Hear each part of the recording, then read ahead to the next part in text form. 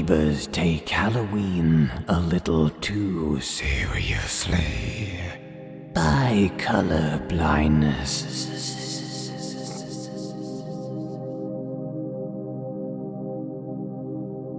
Let me start out by saying that I'm not a people person. When the pandemic hit North America, it was probably the best damn thing that happened to me. Most of my time is spent online anyway, seeing as I work in a data collection unit for an auditing company. Let me tell you, that wasn't much fun either, given how crazy 2020 has been. Anyway, none of that has to do with the problem that I've been having, but I figured that most people start these rants off with a few anecdotal notes, so there you go. In a nutshell, I like to be left alone. That is why, when I walked out into early September and saw that my neighbors were already beginning to decorate their house with spooky stuff like inflatable Frankensteins and ghosts, I was a bit put off. Now, I will admit that they do this almost every year. They have 4 boys all in elementary school, and of course they always want the holidays to be big, so why should 2020 be any different, pandemic included? It's just that their house sits adjacent to mine, so when I walk out, it's the first thing I see every day. And now, thanks to these over-the-top decorations, I was going to be seeing even more of it. Gradually every day they added to the house. A few hanging plastic bats here, some spider webs there. I was doing my best to ignore it, really. And I know how I'm going to sound here, being the Grinch of Halloween to some. So naturally I kept it to myself. But that ended a few nights back when I started to hear the wails. They installed large speakers near the attic, I think because the screams coming from the attic were intense. It sounded like they literally had managed to get a soundbite from a crime scene. Let me tell you, hearing that kind of noise at 3:30 in the morning is a bit alarming. I instinctively dialed 911 and complained. I wasn't going to stay up all night simply because they wanted to turn their place into a haunted house. Unfortunately for me, the police said that if it wasn't a serious problem where the other neighbors complained, then it wasn't a serious violation of any noise ordinances in the neighborhood. You can't be serious. Just listen to this. How am I supposed to get any sleep? I shouted, holding the phone so they could hear. Maybe that was a bit much, but I was pissed, and I had every right to be, I think. What the hell did we have noise ordinances in this neighborhood for, if not to enforce them? The operator reminded me that the line was meant for emergencies only. Emergencies. And bid me a good night, leaving me frustrated and sleep-deprived. I went down to my kitchen, got a bottle of Jack, and drank enough to knock myself out on the couch, trying to time the obnoxious screams. The next day I had cooled down a little bit and went over to talk to my neighbors after breakfast. Crossing their front lawn was like going through a minefield, though, thanks to the pop-up ghosts and graves that they had placed in the yard, buried and then covered with sod to conceal them. The first few nearly gave me a heart attack as I moved to the door, rapping my knuckles on it to get their attention. No one came. I tried again, but got no response, so I walked around to the garage and tried there. It was open, and I couldn't help but notice that their car was gone, and that there was a large pool of fake blood on the concrete floor. God, the lengths these people went to celebrate. I stepped forward and noted that they had a few other decorations lying around too, like severed heads and zombie body parts, which I assumed would be placed in the front yard later. The whole thing smelled to high heaven, though. I held my nose for a bit and went to the door near the laundry room, trying again to get someone's attention, but again no one came. I sighed deeply and walked across the fake blood and paused to see where the bizarre smell was coming from. There were trash bags lying near the garage door, soaking wet from some recent rainstorm, and I rolled my eyes, realizing it had to be that. Despite the fact that I wasn't feeling very neighborly, I went ahead and took the trash to the street, and then went back to my house, wondering if any of my other neighbors would care enough to lodge a complaint. Other than this Halloween nut, the other folks around here are pretty ordinary, but none of them live close enough to really hear the noise like I do. I decided instead that night to try and record it, so that way I could let the authorities listen and prove I was dealing with a real nuisance on my block, not just some fabrication figment of my Halloween-crazed imagination. Back home, I took a shower and got some equipment from downstairs ready to listen. But surprisingly, there was no screams that night, just silence. I stayed up to the wee hours of the morning. I sound so old saying that, but it's true. I was thinking maybe they realized I had called and complained about them, so that was why they were quiet. So I called it a night and decided to try it again next day. It was more of the same though, not a peep. In fact, I was starting to notice that not one of my neighbors was coming out of their house. This guy had 4 kids. It's hard not to notice them in the early morning as they scramble to catch the bus, especially because the driver of the bus is so courteous that he blasts his horn to get the mom's attention for the littlest ones to grab a face mask. But now, there was nothing happening. It was that way for nearly a week too, and I started to grow worried. I hated their Halloween decorations, granted, but this was becoming strange. At first I told myself it was because I hadn't gotten much sleep, but then I started doubting myself. What if the scream hadn't been some kind of faux imitation? It rolled around in my mind like a pair of old dice, trying to figure out what I heard. What if the wife had been attacked? What if it was a break-in? Then I thought back to the fake blood, and my body got stiff, thinking how I stepped through it. Had I mistakenly walked into a real crime scene?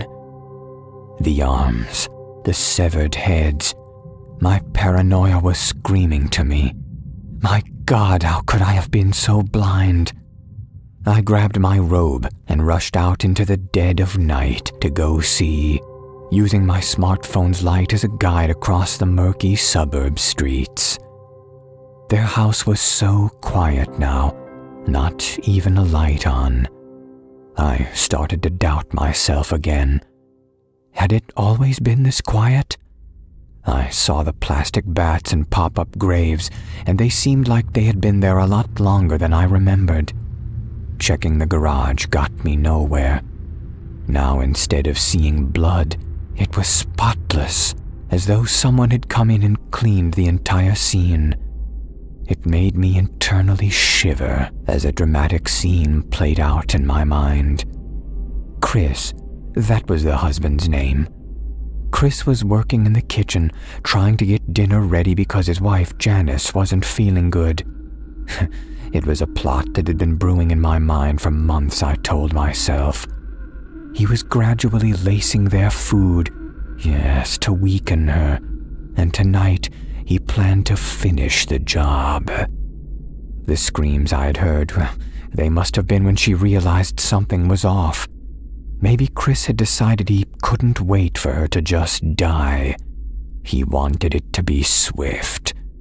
Had I seen him with a pretty young woman around town? Maybe. Yes, I think I had.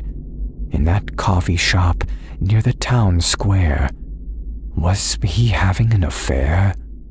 If I was his age and knew his wife couldn't perform in the bedroom, I wouldn't have blamed him.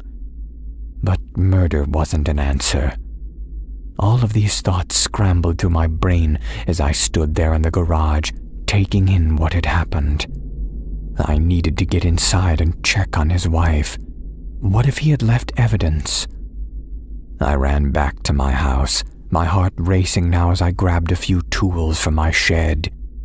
I noticed, though, that some of them were missing, but I found what I needed. A crowbar could open my way into their house. I smashed it open in 2 tries and stepped into a dusty, dreary laundry room. Trying to turn on the lights had gotten me nowhere. Instead, it was obvious that the family wasn't paying their bills. The house was cold like a tomb. My footsteps echoed down the empty corridor as I called out to anyone inside, but it looked like the place was abandoned. I took a step forward when abruptly a fake axe smashed its way out of the wall and I jumped back. It was just another Halloween prop, but it looked so real, so lifelike. Chris must have just finished placing up more Halloween decorations when he decided to go up the stairs and take care of his wife. The boys had been in the den playing video games when they heard the screams. I imagined them running up to check on their mom, and then their dad panicked. He must have thought that the games would be loud enough that they wouldn't hear. Or maybe he had hoped that Janice wouldn't put up a fight at all. He had miscalculated, and before he knew it now he had a massacre on his hands. I walked up the steps, thinking how likely he had hunted his own children in this house. They must have been so frightened. I could see different places in the wall where they had stopped to catch their breath, or skirts in the rug where they had tried to hide. But their father was consumed with killing now. He was on a mission. Their begging and pleading wouldn't stop him. The little one probably went first, I thought, as I got to the top of the stairs. The severed heads I had seen in the garage haunted me again as I thought of how he had murdered them. It was beyond repulsive. Upstairs, I saw what looked like a hanging corpse. It was upside down from the rafters, with its head loose as well, and it looked like it was meant to deter visitors from entering the master suite. I ignored the prop and pushed through, desperate to see if I was right about what had transpired, but the room looked empty as well. Other than more Halloween decorations, it was another immaculate example of how Chris had gone so far to cover his tracks. What had he done with the rest of the body parts, though? I thought about the trash I had taken out and felt sick. He must have cut up all their bodies and planned to toss them out as well. I stood in a daze, realizing how far he had been willing to go.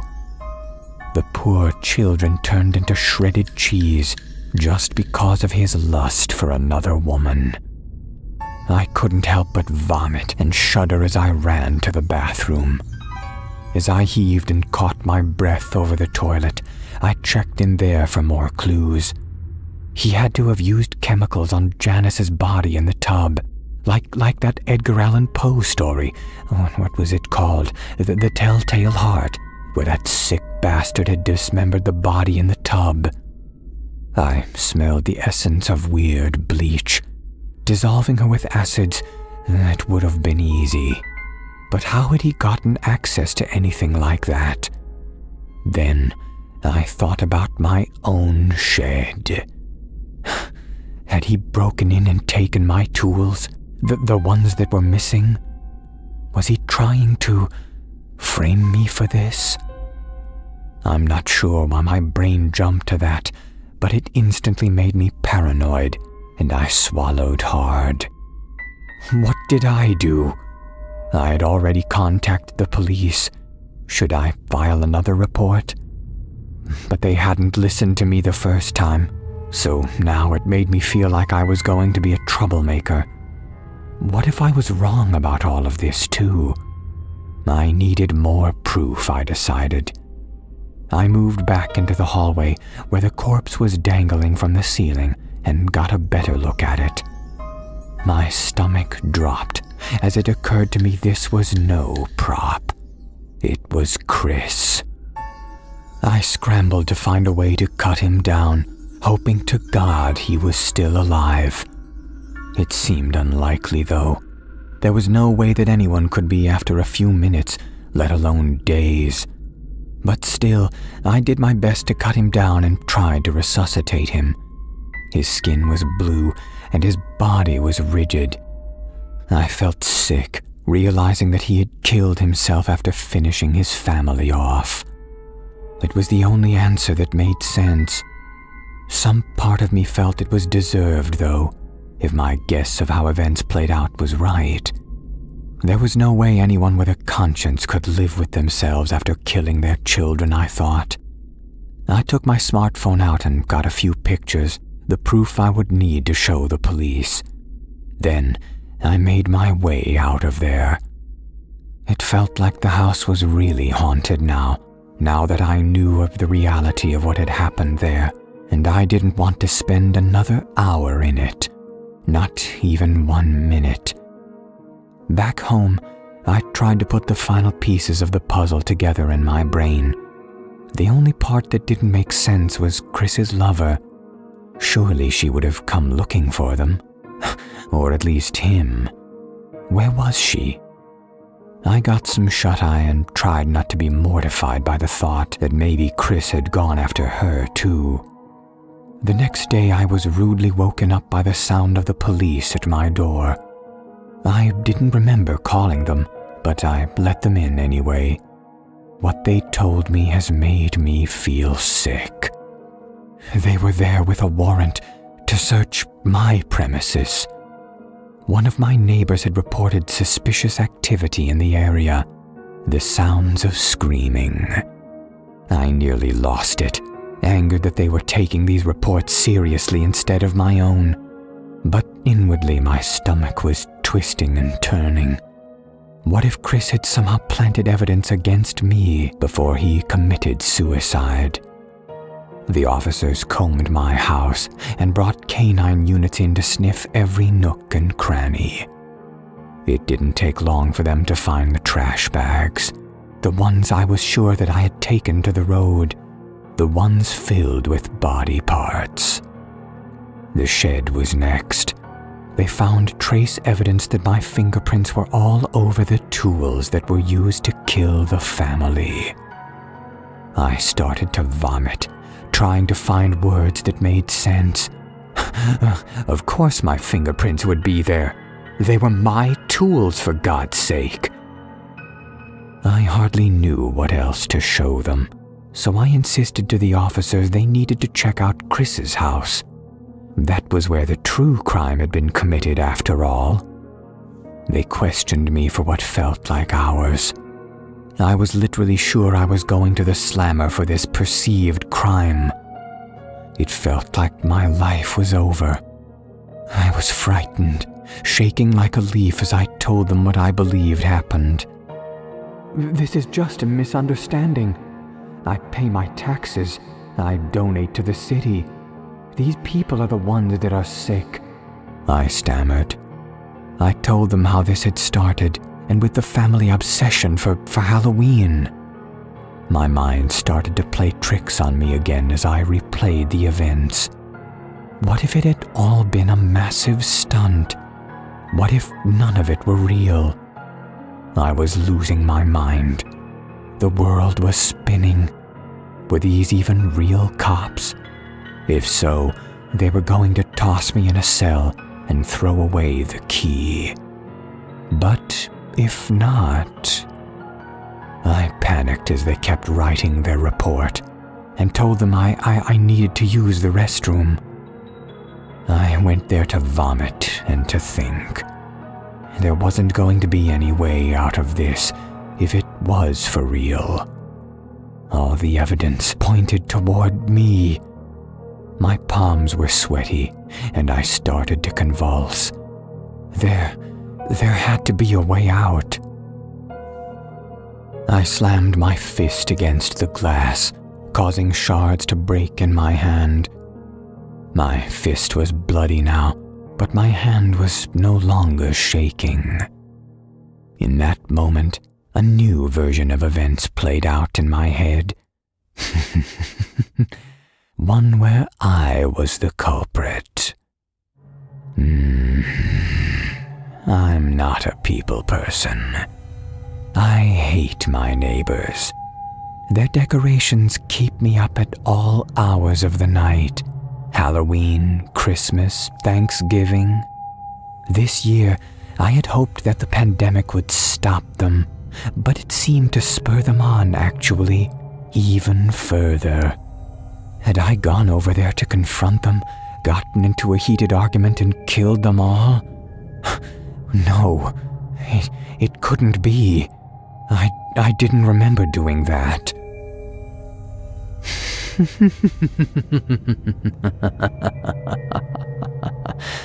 My reflection showed a twisted and dark smile, and it sent shivers down my spine. What was happening to me?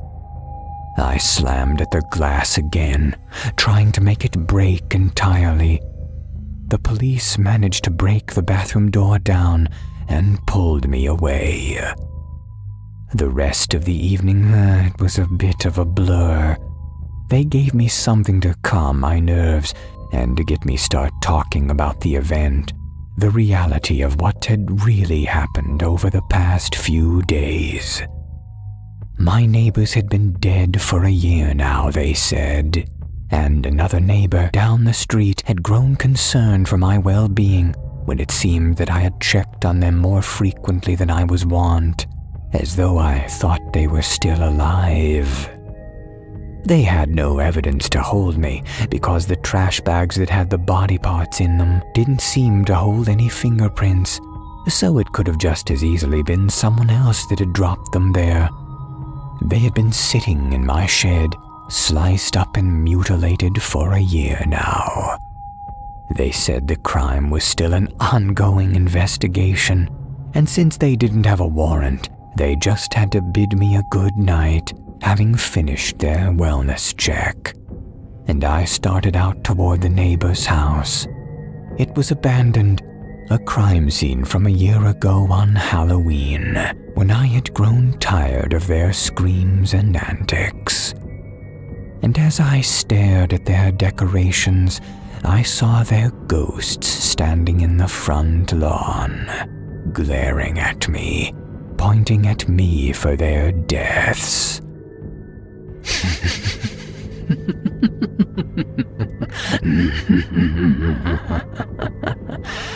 I now know how this Halloween will play out, because even if I didn't anticipate this nightmare, now I've become part of their celebration.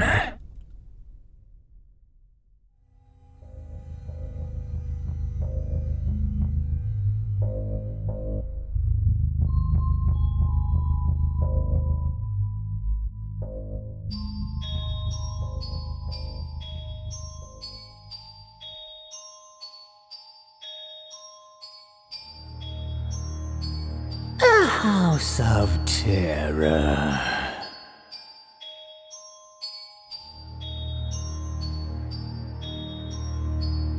The car finally gave out. Jeff hit the dashboard in frustration.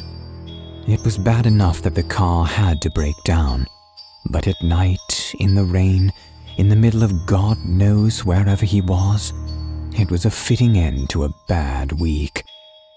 This week had seen his wife leave him, taking the kids with her to boot. He had been demoted at his job and now was forced to go back on the road as a salesman. Now this thing had happened, and things weren't going to get any better anytime soon. Jeff decided that he might as well try to find a way out of this mess. He considered waiting in the car for another car to come by and help him. The road wasn't often used though, and that might take hours, so Jeff decided to get out and walk down the road to see if there were any other options. After walking for half an hour in the pounding rain, Jeff finally came across an old house in the woods. Now, Jeff had seen the horror movies to make him turn back, but the rain alone was enough to override his sense of fear and trepidation. He walked up the winding road to the door. The house looked to be very old and not kept up well at all, and Jeff wondered if anyone lived there anymore. He knocked on the door, and to his surprise, it was answered rather quickly. An old man, looking to be in his late 70s, asked him what he wanted. Jeff explained his situation and asked if the man had a phone or some way to help. The old man said he was wary of travelers, but decided that Jeff looked honest enough and let him use his phone. Jeff thanked him and asked his name. His name was Joseph Palmer, and told Jeff the number of the nearest garage. Jeff made his way to the phone, noticing that the house looked about as old inside as it did outside, and was surprised that there was even a phone in the place. He called the garage, and they told him that there was nothing they could do until morning. They would just have to meet him at noon at his car. Mr. Palmer offered the guest room for him to sleep the night. Jeff was a bit wary at spending the night in such a spooky old place, but decided that the walk back in the rain and sleeping in the car couldn't be much safer than staying at this house. He accepted and was shown the room. The house was adorned with antique everything. Not a piece of furniture seemed to have been purchased in the last 60 years. Mr. Palmer showed him to his room and bid him a good night. The man was nice, but the whole situation left Jeff unnerved. He just tried to tell himself that he had watched far too many horror movies as a child. None of this could really be scary. The bedroom had a canopy bed, one old lamp, a single window, and a red carpet. The house was eerily quiet, except for a creak here and a small thump there. But now, Jeff's imagination had him too paranoid to sleep, as he heard Mr. Palmer outside the room, walking up and down the hallway outside. Up he went, down he went. Then the footsteps stopped, right outside his room. Jeff waited, yet nothing happened. Half an hour passed, and yet he heard nothing except for the rain beating outside and the wind howling as the storm blew on. Finally, sleep slowly overcame Jeff, even with his nervousness at a heightened state. Slowly his eyes closed, though he could almost hear something scratching at his door. Jeff awoke. The storm had passed, and the daylight was shining through the window curtains. Happy that all his nervousness was for nothing, Jeff got out of bed and checked his watch. He had slept until 11:20 in the afternoon, and had to leave quickly before people from the garage got to his car. Leaving the room, he was greeted by Mr. Palmer. Palmer asked him if he had slept well. Jeff replied that he had, though he had trouble falling asleep. Palmer laughed and asked if he was afraid of the old house at night in the middle of nowhere. Jeff admitted that maybe he was a bit afraid, but he felt silly for it now. He thanked Mr. Palmer and said that he had to leave quickly to get his car. He turned to leave, when suddenly something banged his head and everything went dark. When Jeff came to, he was tied to a chair in the basement. The place reeked of horrible smells. Mr. Palmer walked up to him with a large knife in his hand. Jeff screamed and tried to free himself, but only tired himself out. He looked up in horror at Mr. Palmer and asked him why he was doing this. Why now? Palmer answered that last night he would have been nervous, full of fear and ready for any attack Palmer would do. No, that wasn't the right time. Everyone expects attack at night.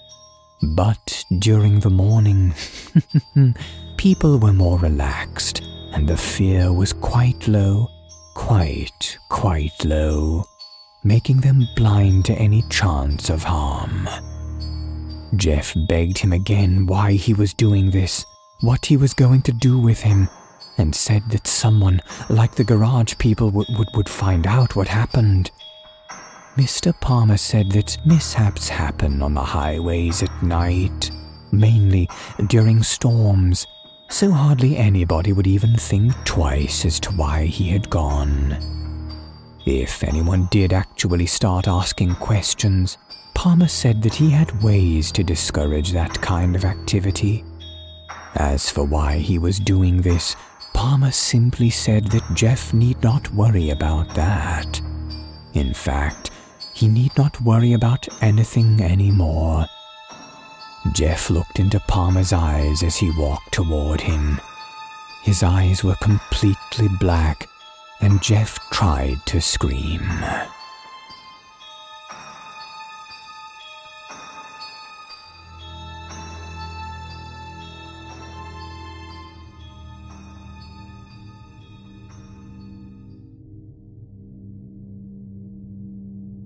I'm not sure when Abe first got obsessed with Halloween, but I knew about it before we even started dating.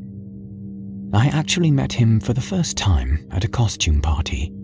I was dressed as an apple. And by that, I mean I wore a red dress and a green hat. I threw it together last minute, since my friend was the one dragging me to the party.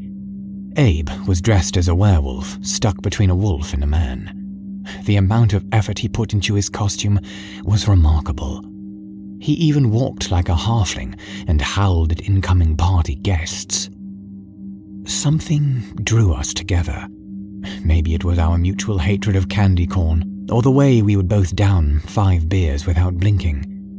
Whatever it was, it led to a first date, and within 7 months, we were engaged. The thing I loved most about Abe was his ambition. He was a business major with plans on starting his own company. He would design and produce Halloween-themed goods for haunted houses. He explained that more and more ordinary people were opening up their homes in the spirit of a good scare, and he wanted to support that by making unique and frightening products. Plus, he dreamed of having his own haunted house someday. It wasn't my cup of tea, but I adored his passion. We were married in May and pregnant by June. Abe decided to use his savings to buy us a nice little house right outside the city. The neighborhood was full of families and right next to an elementary school. Our neighbors were Paula and Jake, a wonderful young couple with 2 small children. We bonded with them right away. All seemed fine, except for one thing: Dirk. Dirk lived to the right of us. He was a white man in his mid-50s who took one look at our biracial family and nearly had a conniption. When he saw us walking or working in the yard, he would give the Nazi salute and a belly laugh, as if it were the funniest thing he'd ever done. It wasn't just us he tortured. No one in the neighborhood liked him. He would leave his poor dog outside in the rain all day, chained roughly to his porch. His wife was a small woman who endured a vast vocabulary of insults day and night. If a kid's ball flew into his yard, he made a point to pick it up and carry it inside. It was almost like he tried to do anything possible to make himself hated. But oddly, there was a one-day exception to his cruelty, and that was Halloween. Our first year in the neighborhood, we got to experience Dirk's haunted house. Abe had been longingly planning one of his own, but it was simply out of our budget this year. So when we found out our loudmouth racist neighbor had one, we were more than a little shocked. We were having coffee with Paula and Jake on a cold October day when we heard about the event. He does it every year, Jake said, juggling their chew-year-old and nearly spilling a teapot. "It's his thing." "But do you go?" Abe asked, confused. "Of course," Paula laughed. "It's the one time of year when the man's demeanor actually changes and matches the occasion. Plus, it's genuinely scary in there. He must work on the props all year, and he never uses the same thing twice." Paula and I were nervous to go at first, Jake admitted. But literally everyone in the neighborhood shows up. People even let their kids in there, and you know I wouldn't let either of mine near his house. It's just like Halloween is his thing or something. He can be as evil as he wants to, and it just works. Abe and I were still a little scared, and not in a good way, of Dirk's haunted house. But we decided to go and at least judge for ourselves. We got to the door and Dirk's wife was standing outside handing out tickets. She took one look at my pregnant belly and shook her head. "No, not for you," she said in a shaky, off-kilter tone. "Why?" "Too scary. Not want to risk the baby." She handed Abe a ticket and shooed me away with her fingers. "Don't worry, hon, I'll go in and tell you how it is," he said kindly. "I'm sure it's terrible anyway." So I went home. I was more than a little disappointed, but being scared wasn't really my thing anyway. Abe came home around an hour later. He was frowning and looked awful. "Babe, how was Dirk's house?" His demeanor didn't change as he slumped down on the couch. In a sad, almost hurtful voice, he replied, "It was incredible." Surprised, I urged him to tell me more. He had an entire room where blood poured out from the walls. Animatronic ghosts jumped out at you when you least expected it. There was an empty cradle with a trail of blood. It was a perfect mixture of disturbing and downright scary. The best part was the only time you actually had to interact with Dirk was when he was playing a torture victim. Watching him scream was rather satisfying. But it didn't make up for the fact that this jerk, this guy who is basically the epitome of all things evil, is better at Halloween than I am. "Sweetie," I laughed, "I know you love Halloween, but just because Dirk makes a good haunted house doesn't make him better than you. Next year I'm sure you'll knock it out of the park." He gave me a small smile, and I thought the matter was over. But it wasn't. Abe talked constantly about the perfection of Dirk's haunted house. He would make guesses at how things were put together. He spent his free time building prototypes to mimic Dirk's props, or even improve upon them. This went on for months. A huge animatronic witch had taken over our living room. Robotic spiders prowled the hallway. The only room he didn't touch was the nursery. But soon we had a little one to occupy our time. Ophelia, Fee for short, was born in March. She was absolutely perfect. She was born with a full head of curly black hair. Maybe I had a bias, but I honestly had never seen anything more beautiful than an infant. I loved her from the instant I held her in my arms. Abe was no different. We doted on our baby girl as much as possible. Abe was an excellent father. I loved watching the two of them interact. Abe was so gentle with her. His only flaw was his continued obsession with the haunted house. When he wasn't at work or playing with Fee, he was designing for the perfect Halloween house. When October came, Abe was feverish with excitement. The plan: make a haunted house like nothing anyone had ever seen. Not only would it be scary while you were inside, but the fear would last for nights afterwards. He wanted to really freak people out, cause nightmares, make his exhibit unforgettable. I believed he could do it. With his imagination and engineering background, anything was possible. He started to advertise his haunted house a week or so before Halloween. I think his goal was to get as many people there as possible. He left flyers in people's mailboxes, even under their windshield wipers. He even left one for Dirk. But that was a massive mistake. No sooner had he dropped the flyer off than Dirk was banging on our front door. Abe was still out flyering, but I greeted Dirk as politely as I could.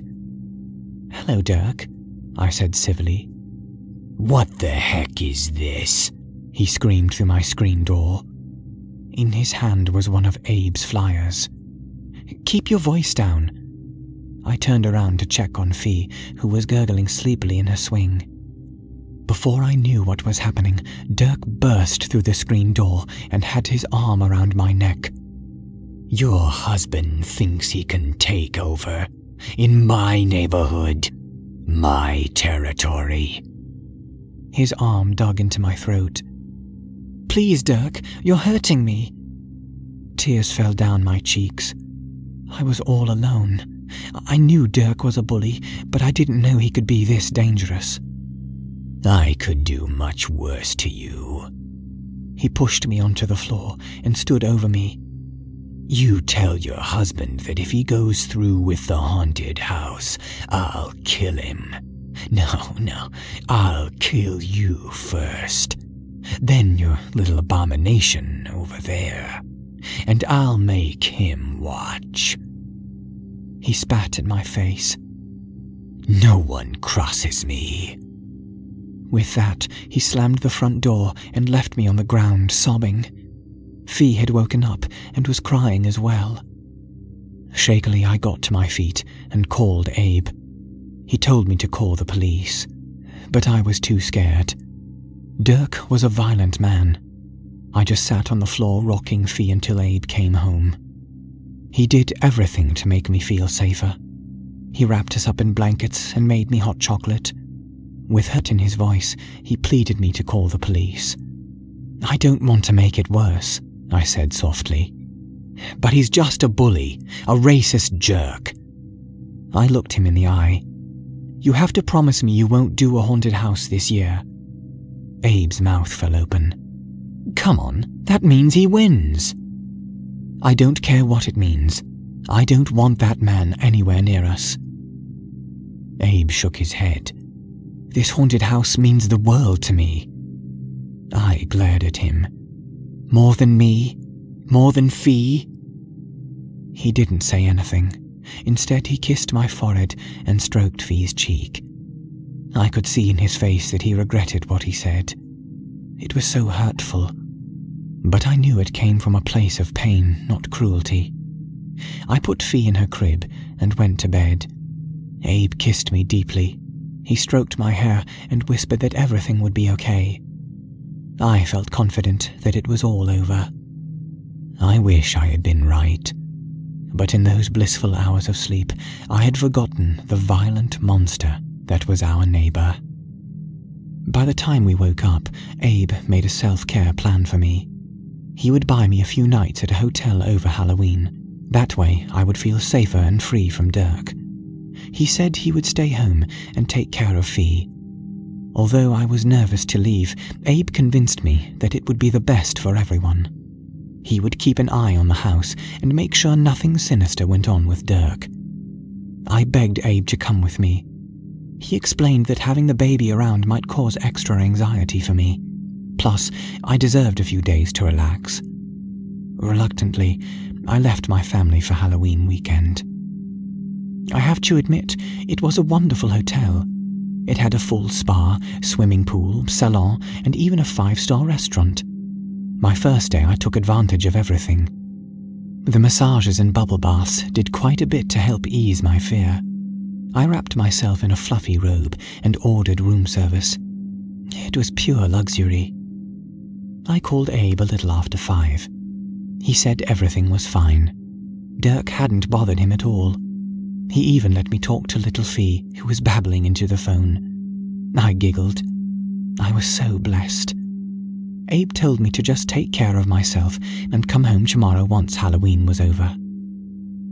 On Halloween morning, I awoke in a cushy bed, covered in delicate blankets, feeling incredible. My night had been full of dreams of Dirk moving away. I stayed in my bed leisurely until I got hungry. I wandered down to the restaurant and treated myself to the largest waffle I'd ever seen. Then I spent the afternoon getting my nails done. I felt great. Around 4, I called Abe to check in, but he didn't answer. I figured maybe he was running an errand. I went back to my room and called again at 4:30. Still, no answer. My chest got tight. It wasn't like Abe not to answer the phone. I called again at 4:45. Still no answer. I started to panic. I called Paula and Jake. Paula answered. "Hey, what's up?" She sounded surprised to hear me. "I was wondering if you might be willing to go over and check on Abe and Fee. He isn't answering the phone and I'm getting worried." She laughed. "I just saw him. He's fine." I breathed a long sigh of relief. "Thank God, Paula. I was just so scared." "The only thing to be scared of is your house," Paula chuckled. "Sounds like it's opening up soon." I paused. "What are you talking about?" "Your house," Paula said, confused. "Abe's been working on it all weekend. It looks amazingly creepy. Your guy is definitely going to beat Dirk this year." I began to hyperventilate. This couldn't be true. "Paula, listen to me closely. Are you saying Abe is putting a haunted house up?" "Yes." Paula probably thought I was insane. "Is everything okay?" I tried to respond, but the phone fell from my hand. I could hear Paula talking on the other end, but I couldn't handle it. Abe had broken my trust. He had gone behind my back. He had endangered us. Who knew what Dirk could do to him? To Fee. Without a word, I gathered my things, hanging up on a concerned Paula. I left the hotel without checking out. I had to get home as soon as possible. The streets were full of people in costumes. There was a ton of traffic. I anxiously waited for the lights to turn green. A man on the street started screaming, and I nearly rear-ended the car in front of me.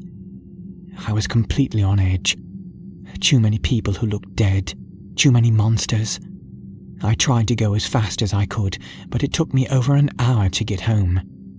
When I arrived, I barely recognized the house. Abe had transformed the entire outside of it into a ramshackle hovel. He used broken boards to construct a facade covering the front. Out of one window hung a very realistic-looking body, which twitched when the wind hit it. There was a large sign by the door painted in red. "Come in, but don't expect to come out."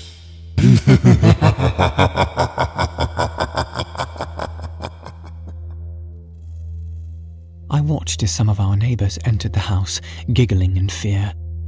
Abe was nowhere to be seen. Terrified, I parked the car and went inside. The first thing I heard was a baby crying. It didn't sound like Fee, but the noise unnerved me. I could hear screams from other people in the house. Abe had removed all our things and replaced every single room with disturbing imagery. The front hall was padded in something that looked like breathing flesh. The living room was the scene of a suicide. A man lay on the floor, surrounded by paper. The paper was littered in the scribbles of a madman. On the walls were more ramblings, but these included the names of people in the neighborhood. I checked to see if the man on the floor was Abe, but thank God he wasn't. I had no idea who it was, but it definitely wasn't a mannequin. The dining room was covered in creepy dolls. Some of them moved unexpectedly. One even reached out, and I swear it grabbed my hair. I don't know how Abe made them, but they were so disturbing. One of the dolls kept taking off her dress and putting it back on. She had deep red between her legs. I ran into the next room, which was the kitchen. It was a butcher shop. Slabs of meat were tossed across the floor. Everything was rotting. Flies and rats feasted on the remains. The fridge was shaking as though someone were inside. I screamed, "Abe! Abe, come out right now!"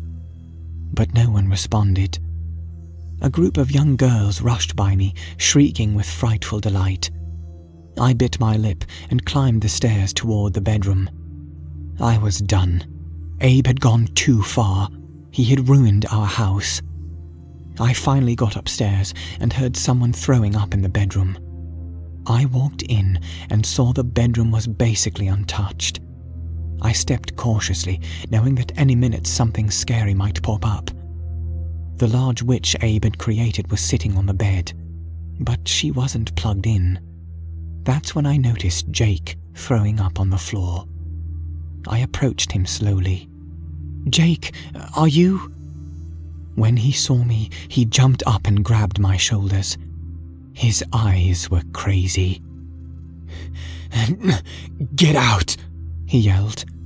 Get outside now." I shook him off.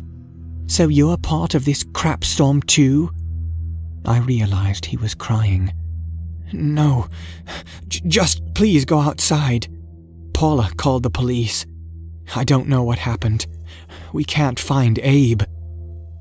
A dead cold spread through my body. "What happened?" I demanded. "Please, go outside and wait for the police." That's when I heard the group of girls start to scream. They were in the room across from the bedroom, the nursery. Any control I had left was gone. I ran from Jake into the next room. Fee's crib was in the middle of the floor. The scene was pure white except for the mobile that hung above her head. Instead of planes that usually hung there, there was a noose. Attached to the noose was the dead body of a baby slowly twirling. I clutched my chest. It couldn't be. It had to be fake. The corpse spun just a little further, and I saw the face. Her face. My beautiful Ophelia, hanging like a bloated maggot from the rope. Her skin was parchment white. There was no blood on her, just vomit and deep marks where she was bound. I fell backward. Something deeply human inside of me howled. Jake was suddenly beside me, trying to help, but I threw him back. Dirk had gotten his revenge. Tears welled up, but I refused to let them fall. I stormed out of the house. I knew Dirk had Abe as well. I would stop whatever sick, twisted thing he was doing to my husband. Jake kept calling for me to stop, but I only had eyes to the house next door. I had no fear. I ran past his tiny wife who looked terrified at me. I didn't flinch at the jump scares or gross decor inside his house. I would find him. "Dirk," I whistled menacingly. "I'm coming for you." I don't know what the inside looked like. I didn't care. I had one mission, to find the monster who did that to my daughter. It only took me a few minutes to find Dirk on the lawn, prowling in an insect costume. When he saw me, his eyes fired with rage. "You," he hissed. "I told you not to let your husband," I finished for him, grabbing the shovel next to his house. "Not to let my black husband make a haunted house? You're such a pathetic sack of crap that you care more about this one thing than about my child's life." His rage subsided into confusion. No, you don't get to talk." I don't know where I got the strength, but I lifted the shovel and clocked him in the jaw. He fell to the ground with a satisfying bang. "You are a monster, you know that?" I kicked him in the stomach. "After I find out what you did to my husband, I'll kill you." He moaned in pain. "I have no idea what you're talking about." "No?" I slammed him again and again in the stomach. "You truly are an insect." I hovered the heel of my shoe over his left eye and pressed down. His eyeball popped like a grape. He was now screaming. "Pain is too good for you. I'll make you wish you had never spoken a word to my family." Jake ran onto the scene. He was flanked by Paula and 2 police officers who had their guns drawn. Paula took Jake's hand in fear. Jake started talking in a soft tone. "Honey, you need to come with us." I turned to them, finally letting the tears out of my eyes. "You saw what he did to my baby?" Jake was crying too. "No, you don't understand. I understand that he strangled Fee until her little heart stopped beating." My hands were in fists. Jake turned to Paula, who took over. "Honey, Dirk didn't kill her." My body was shaking so much I nearly fainted. He did. He killed her, and he probably killed Abe too. I just can't find him yet. He threatened me last week. He told me he would do this." "I don't know anything about last week, but we know he didn't hurt Ophelia." Paula moved towards me, lifting a gentle hand. "Abe turned himself in 20 minutes ago." "What?" The world suddenly stood still. I couldn't hear anyone crying or screaming. It was just quiet. The words hung in the air, inaudible. I could almost see them, touch them. "Abe." When I came back to reality, I had been handcuffed by one of the officers. Paula was trying to speak to me as they led me away. I couldn't understand. Nothing made sense. Paula began to yell, "Please, don't take her to the station. Let her stay with us. She's grieving. She doesn't know." But they took me to the station anyway. I was arrested for disorderly conduct. After taking my statement, they decided to let me back to Paula and Jake's. They held me as I cried. They held my hands as I screamed. And finally, after hours and hours, they tucked me into bed to let me sleep. If it weren't for them, I might have ended my life that night. I'm still staying with them now as their full-time nanny. We've kind of created a new little family for ourselves. And we don't celebrate Halloween. In some rare speck of humanity, Dirk didn't press charges against me. I think he almost respected me for what I had done. He wears an eye patch now and never speaks to me.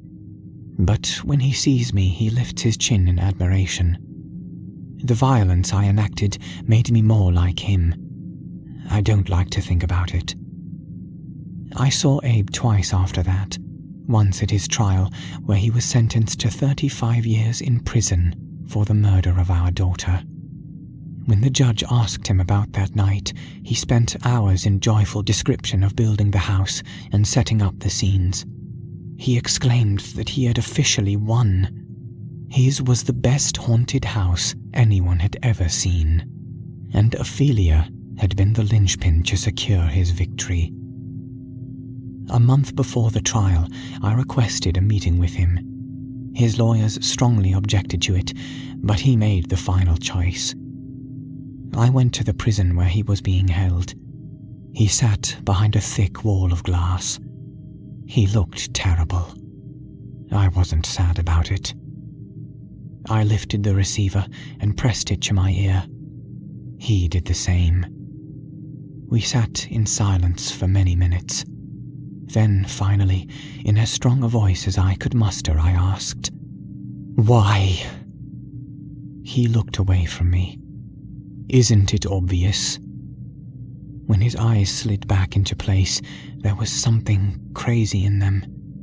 His forlorn look morphed into a sinister smile. I held my breath. All he said was, "I loved Halloween more than I loved you."